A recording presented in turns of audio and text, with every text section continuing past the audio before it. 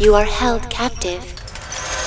A prisoner of fate to a future that has been sealed in advance. Welcome to my velvet room.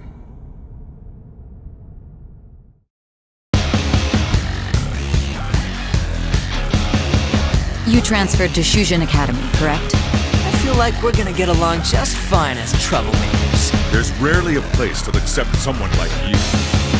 You may be under probation.